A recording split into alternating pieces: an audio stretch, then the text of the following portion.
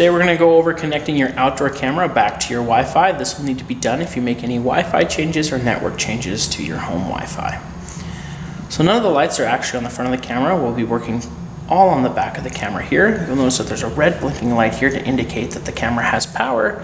However, the blinking red light is to indicate that it's not connected to a Wi-Fi network. You'll also notice there's a WPS button here that'll be useful for cycling through the different access modes, as well as putting into WPS mode if you have a WPS mode enabled router. So if this is the first time the camera's been plugged in, it'll blink red and then it'll eventually go white. White is to indicate that it's creating its own Wi-Fi network that we'll connect to and share with your home Wi-Fi.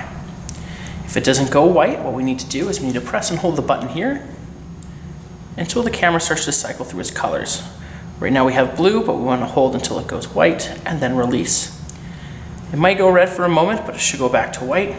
If you notice that your camera doesn't go red or goes continually red, it's what's going to do is going to factory reset, which will take some time for it to process. But now that we have blinking white, the camera is putting out its own Wi-Fi, and we'll be able to refer to the app for further instruction.